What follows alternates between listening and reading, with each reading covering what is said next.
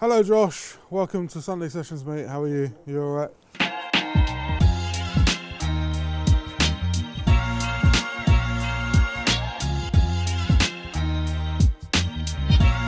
Welcome back ladies and gentlemen, it's Sunday Sessions again. It's Sunday, you're hungover.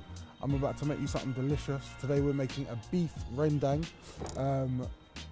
Yeah man, easy one, but I've done a few things to get ahead. So here, we've made the all important paste, right? Yeah, and this is, I've written it down somewhere, 14 red chilies, 14 shallots, 14 cloves of garlic, a thumb-sized piece of ginger, and a thumb-sized piece of galangal. Yeah, if you can't get ginger, double the garlic up. But basically, I blitzed it in the food processor. You can do it in a pestle and mortar, up to you. But let's talk about what we're gonna cook. So, right, so we've got 800 grams of beef brisket. This is aged. Got it from a really nice butcher. Traditionally, right, rendang and other curries, we don't brown our meat. However, I was taught to cook in restaurants and like I compare curries to ragouts. It's my number one base is a ragout. So for me, not browning meat feels weird. So I'm gonna brown my meat. I've got my pan on. I'm gonna season the beef. Just like that.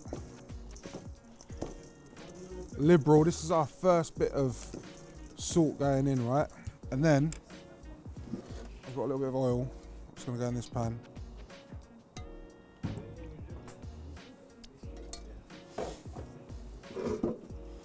And we're gonna stick our beef in.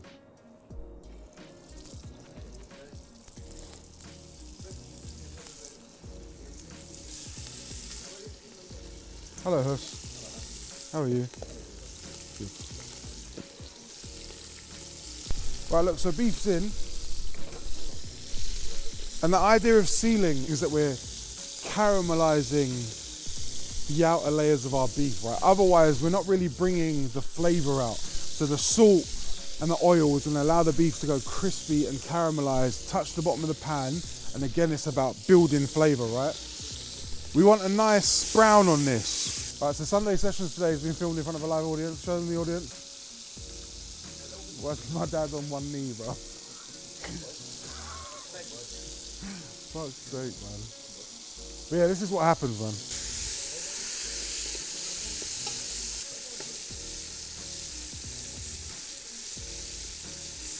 When browning, right, you don't want to stir around too much. You want to each side, bing, bing, bing, bing, and brown each side.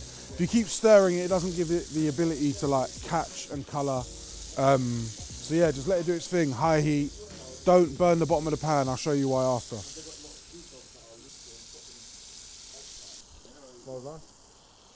Thank you. Nowhere near ready, bro. No, it's not like that, it's not steak. Yeah.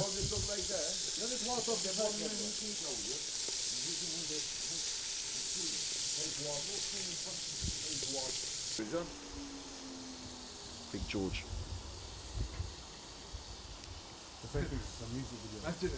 I'm getting my close up, bro. My close up, you get me? All the shades up, all the shades up. No, what do you mean? But this is my thing, bro. What one, George? Oh. Move, man. You lot are like gannets, bro. Here. Alright, move. Disperse. How there, move. Alright, so look.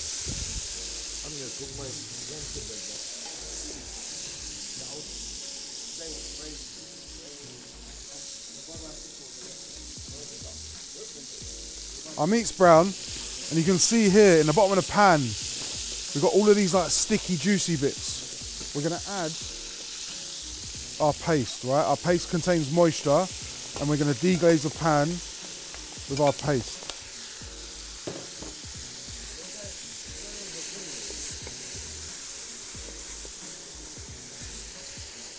You wanna cook the paste out for like 5 minutes.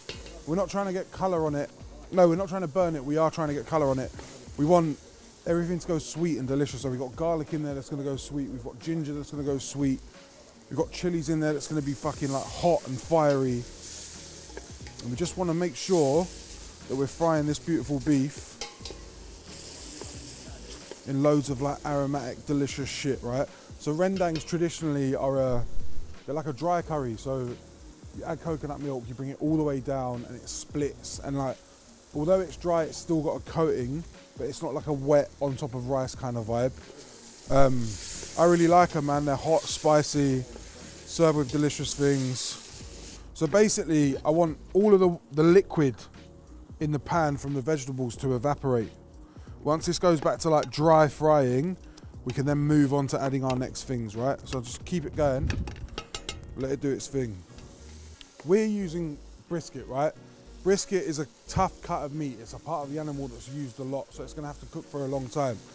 If you wanted to do this so it was quicker, instead of cooking for 4 hours, it cooked for 2 hours or like an hour and a half, use chuck steak, use diced pork shoulder, use something that's used less and less tough, basically.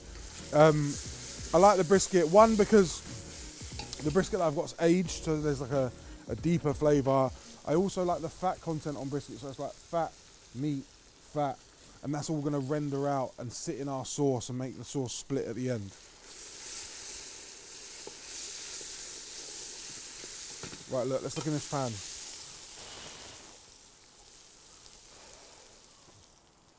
It's cold out, so everything looks drastically hotter. The moisture's going, the moisture's gone. Look, you see how we're starting to catch? We've got all of these like sticky bits on the bottom, right? So this is showing us that we've gone from stewing to frying, right? So we need to start thinking about making sure that none of this shit catches. We spent all of that time doing our thing, making it delicious, and to fuck it now, to get any color on it to make it catch, will be long. Basically, our paste has got to a point where it's at optimum temperature for its sugar to release its sugars. It's food science, isn't it? Food science is boring if you do it for a job. I don't know what you're doing, but food science is boring. But what I do know is like when sugars come out. When sugars come out, it gives us the ability to catch to the bottom of the pan, right? So to prevent that, we need to be diligent and be watching and know when it's going to happen. So from here now, I've got 2 handfuls of shredded coconut. I buy this stuff frozen. I've got a local Sri Lankan shop. I say it's not even a Sri Lankan, it's just a shop run by Sri Lankans who do Sri Lankan things. And this is one of the things they have in their freezer. 2 handfuls of like desiccated coconut, not the dry stuff. Don't put the dry stuff in here. This is gonna coat all of our beef, pick up any shit on the bottom of the pan, and give us like that extra bit of texture when it's all cooked out. From here, I'm gonna add in my aromats. I've got 3 sticks of lemongrass. I've taken the tops off, I've bashed them with a knife. In. I've got 1 cinnamon bark. In. Here, 5 cardamom pods, 3 star anise, 6 or 7 cloves. In, yeah? Aromats, delicious things, yum, yeah?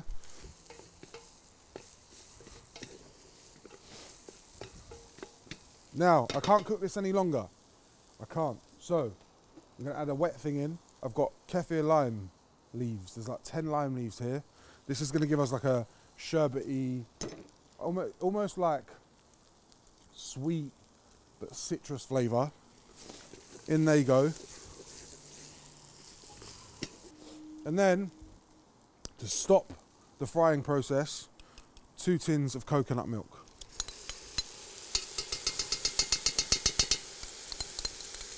Now, when the coconut milk goes in, I'm going to scrape the bottom of my pan. I'm going to get all that flavour off the bottom, right?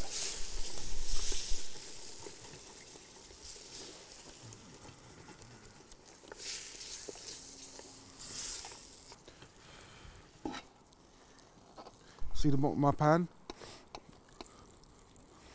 If you rewind the video, you see that all that sticky stuff was on the bottom. Moisture goes in, we want to scrape our pan, we don't want to lose any flavour, right?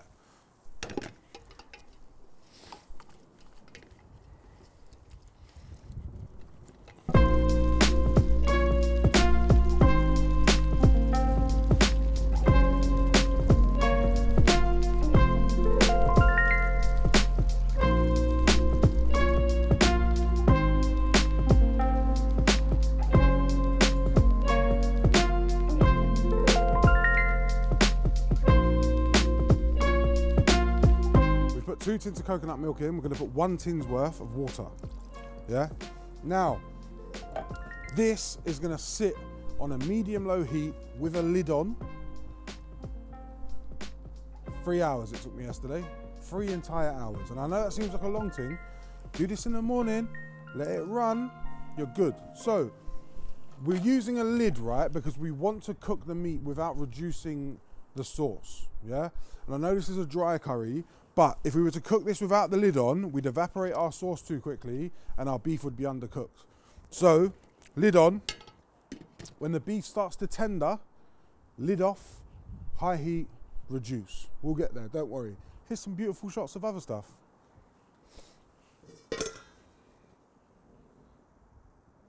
Spain, beautiful shots of what? Here's some unedited bits from Spain. Now you've got a bigger job to do.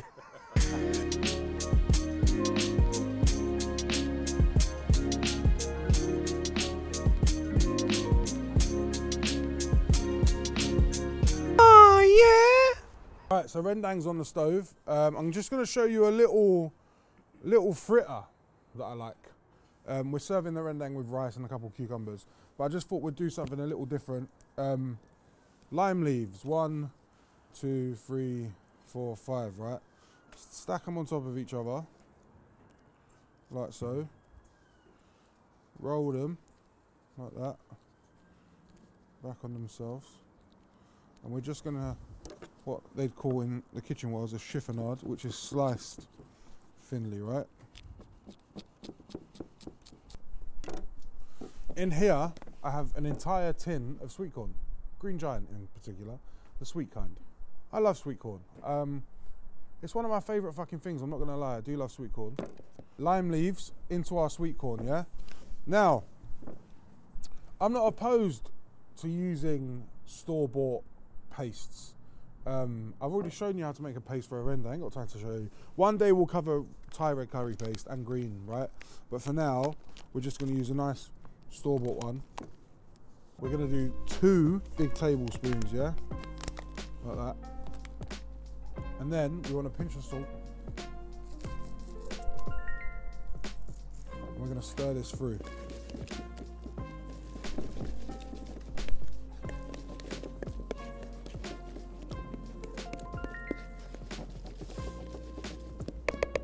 Now, we're gonna add enough corn flour to coat, yeah?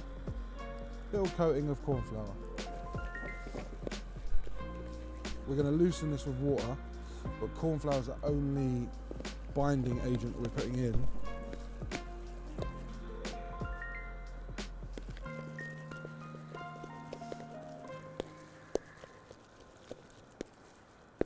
So the corn flour, you want it to make everything hold onto each other. It's clinging, right?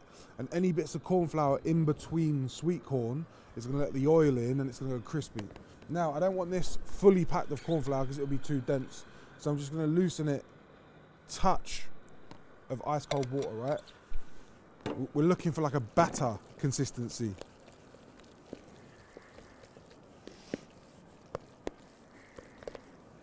And then,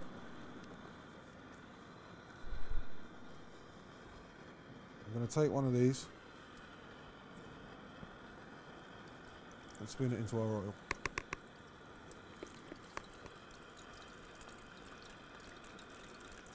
Always drop one first, that's our little test run, see if it holds. If it's not right, we can add more corn flour, we can add more water.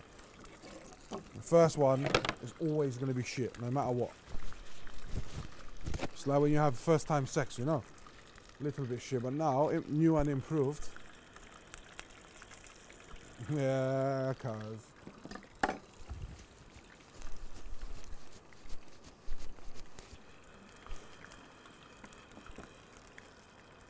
And all we're looking for is crispy batter. Cooked sweet corn.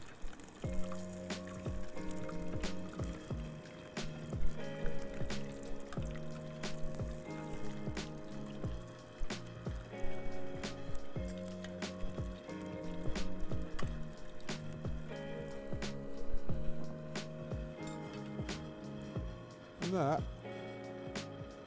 is a little sweet corn fritter. Bit of salt on the top while it's still hot. Bob's your uncle, Fanny's your aunt. Nice.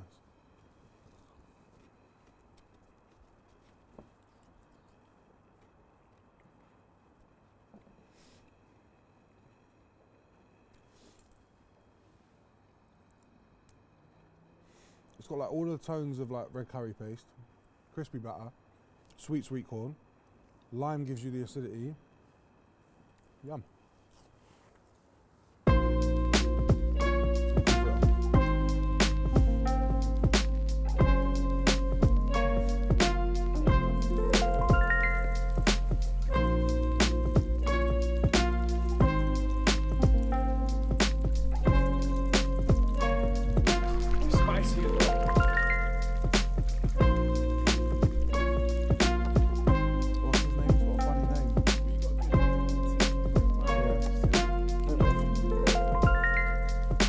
Kids are aspiring to, innit? Yeah, of course they are, but no. There's, I was there the other day and there was decks outside, bro, and I was like, what? Yeah, it's a part of the community, but fuck me, them man take the piss, bro. Obviously, there's a swapping, and this is what our rendang now looks like. See how there's like a bit of oil, it's cooked all the way down. It's split. It's a dry curry, right? This has taken 3.5 hours. I think I cooked it for yesterday. Just gonna bang our rendang onto a plate. Now, bear in mind, remember that there's bits of lemongrass in here, there's star anise, there's cloves, so anything that you can see, do pull out. Cucumber gives you like that cooling element.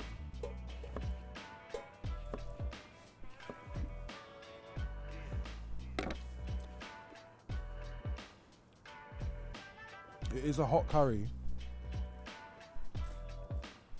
so to have a little emergency cucumber on your side helps. I say it's a hot curry.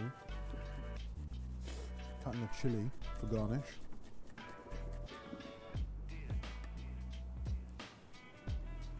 Little sprinkling of chilli on the top. Got some coriander.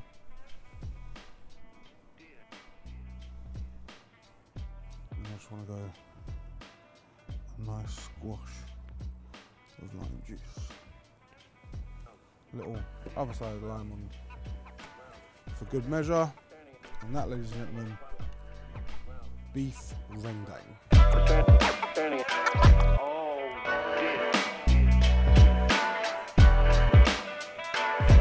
And then I've just got these little corn fritters, I'm gonna plonk on the other side.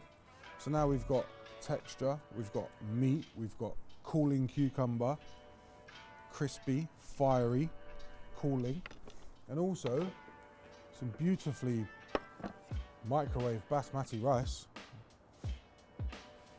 Curry for two, blood.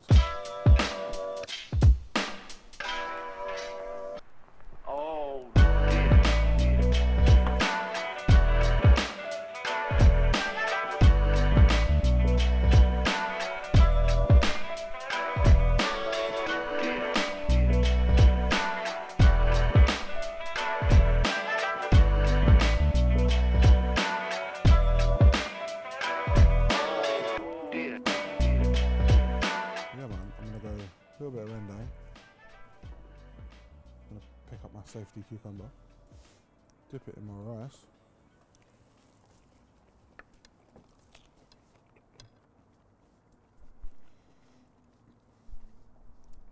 Oh.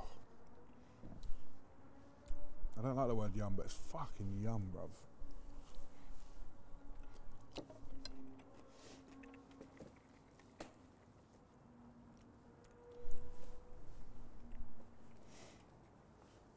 Cab? It's good, yeah.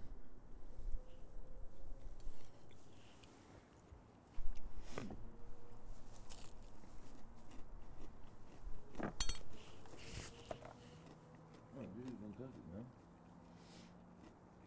Mm.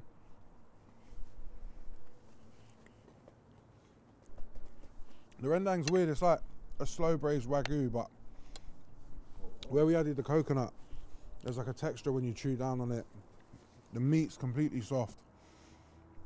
There's like a good fattiness that coats it all. And then just like fucking rice is king, bro. Do you know what I mean? Even if it's microwave rice.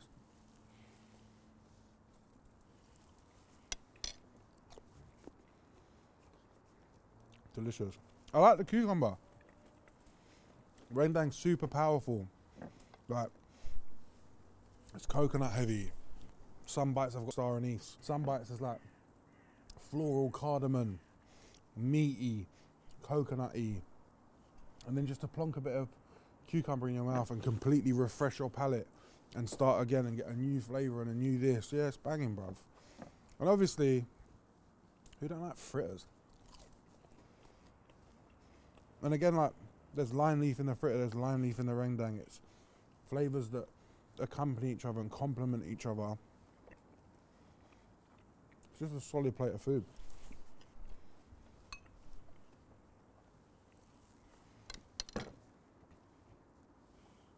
Potato, beef rendang, corn fritters, secret cucumber, microwave rice, winter classic. Honestly, there's not much work that goes into this. The hardest thing you've got to do is fucking make a curry paste. The rest of it's just sitting on the stove making sure it don't burn. Now 4 hours later, cardamom. 4 hours later, you got a delicious curry that you could eat with roti, you could eat with bread, you could eat with rice, you could eat with potatoes, you could turn it into a cheese toasty, you could do whatever the fuck you want with it. But it's a very, very, very good one. And you should all give it a go, because I feel like rendang is something that we've all eaten before, and to know that you can make it this good at home means you can go out and explore other things. Thank you so much. You never know, if there's some leftover rendang, I might do like a rendang fried rice video, which could be quite cool. But yeah, ideas, innit? Thank you very much. Arrivederci. Bon voyage. Thank you.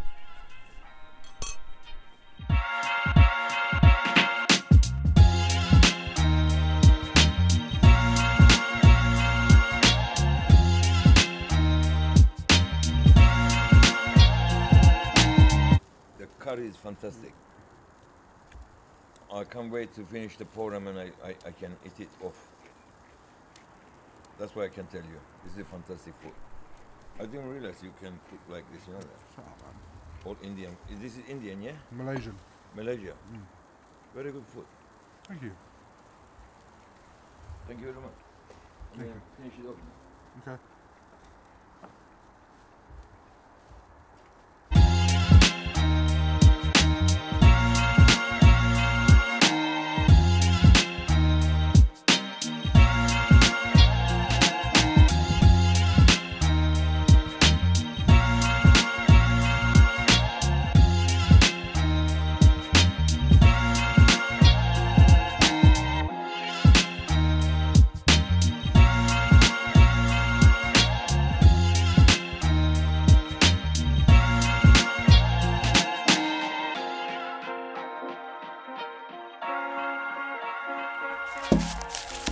Shop House Films. Can you say films? Film. Films. Films.